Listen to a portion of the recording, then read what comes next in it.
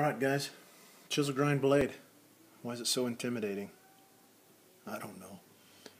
It just is. I'm going to give it a try today. Alright, so here's my Emerson Roadhouse. Had it about 2 years, left it out near a barbecue one night. Of course it rained, so it's got some rust spots up here that I'd like to clean off. Clean out in here a little bit. Top of the spine there.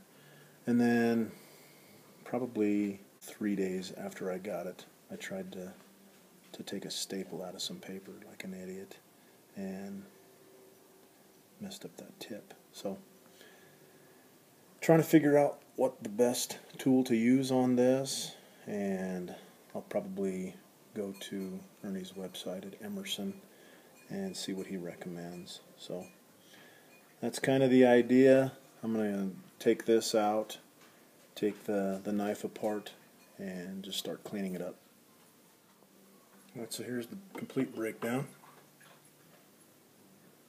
Kind of the back. Inside got some rust. Clean that all up, get it oiled, and work on this blade a little bit. Alright, so I took it down a little bit more. Took the little clip off the back. The bottom of the screws looked like they were rusted a little bit. So here's the blade. I just wanted to be able to evaluate. Pretty darn dull. It's not even wanting to get on there. And it's sure not cutting, it's more ripping. So pretty dull. Alright, so what the website recommends is using one of these Lansky diamond rods. And what I'm going to do is just watch the tip of this blade as I go across this and make sure that I'm hitting it at the right angle, trying to keep this blade or this diamond rod at the right angle. And what I'm going to do is treat this Tonto blade as its own individual blade. So I'll come back and hit that one itself, but we'll treat these two angles as something different.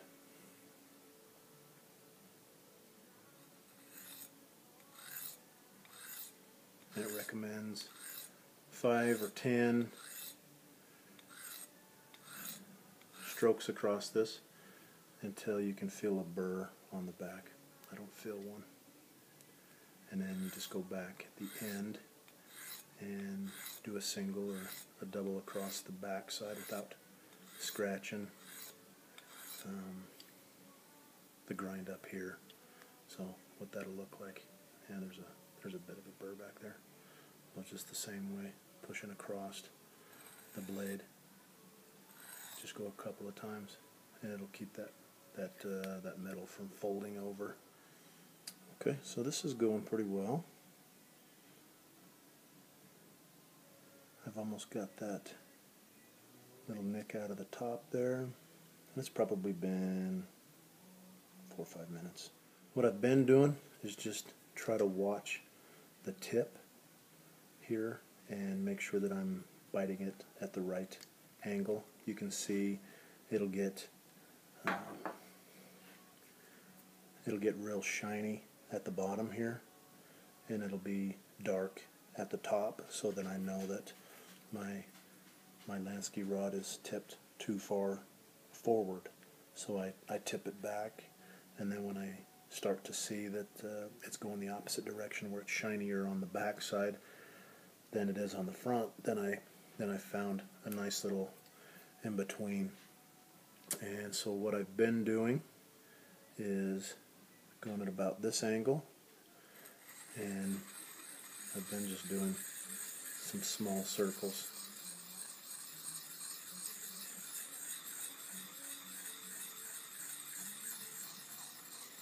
Makes it so that my right hand here stays at the right angle, and then I can watch the blade, and you can see, maybe you can see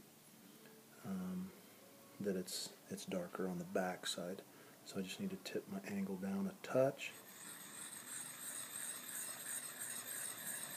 and that should be it about there. It's not real difficult. And then on the back, slight burr. So just going 1 or 2 times across that. And then, like I said, I'm going to treat this front Tonto blade as its own as well. So let me turn that Lansky a little bit, and it sure seems like it's moving some metal around. I like that. Little nick is gone now. Looks like it's got a little bit of a divot right here on the back side, so I'll sharpen it just a little bit more, and then we'll strop it. Alright, so about another minute or so,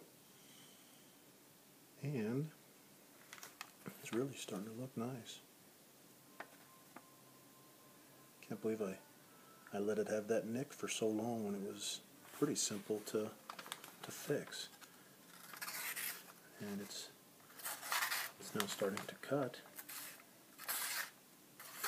It's not just tearing. So. Alright, so this tip here is a little more difficult. When you start doing circles, it gets caught up on the tip. So what I'm doing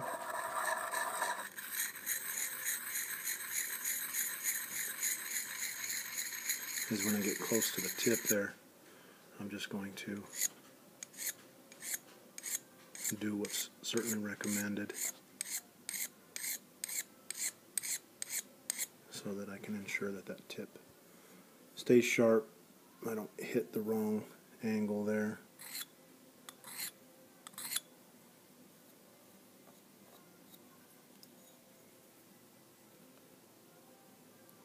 Looking good.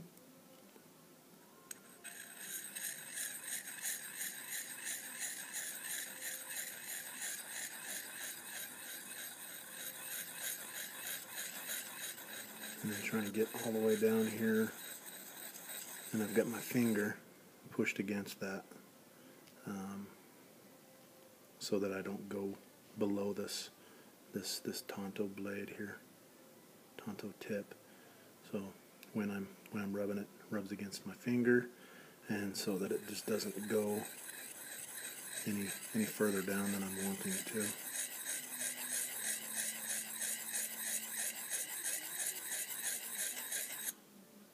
Going well. Alright, so I'm pretty pleased with that. The grind looks pretty consistent, pretty even, and that mark on the tip is gone. Oh, very happy. Honestly, it's pretty easy. I'm going to clean it up, probably find some baking soda and a toothbrush and try to get some of this rust out of there. But other than that, I think it's pretty good. Alright, so here's the baking soda. A little bit of water, make it kind of a paste. It's more just an abrasive than anything, so there's no formula to it. And now I'm just going to apply it to the areas with the little rust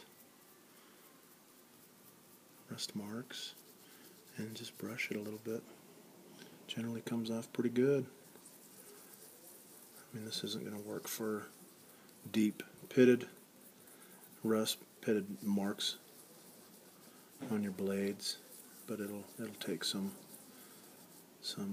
water spots, some little rust marks and things off. So a little elbow grease and toothbrush, and it should come pretty clean. All right.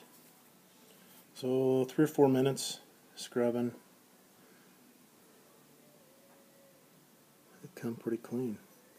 I'm not real interested in cleaning it up completely because it's a user knife. But I'm pretty pleased with how that turned out. I used that baking soda on the bottom of these little clip screws, there's a little bit of rust on those. I'll probably clean them up just a touch more. There was a tiny bit of a rust on the end here that cleaned up nice. So I'm pretty pleased with how this has turned out, and I think I'm going to put it back together and then we'll strop it. Alright, so the only place metal to metal is touching here, or where metal will be moving against other metal, is in this area here. So I'm going to put some oil all around that.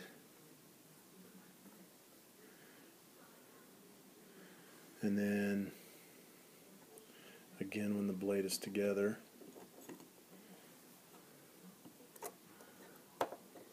here, also right here, so that when this goes together, the blade opens up, there'll be some lubrication there. Okay. Then when everything's back together,